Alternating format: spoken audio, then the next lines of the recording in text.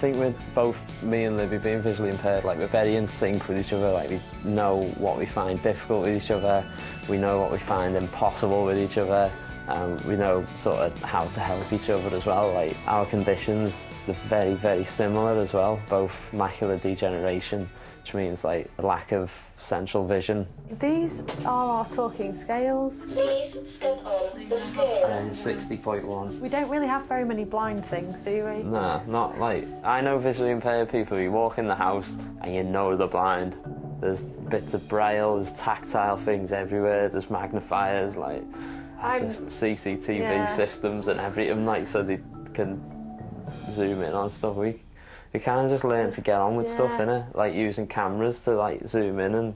Or memorising like the washing machine. Oh yeah, that's Stuff one like thing that. that's got to be done, yeah. Yeah. Oh, we've had a few issues at the cooker though. I've accidentally set things on fire Yeah. a couple of times now. But oh well.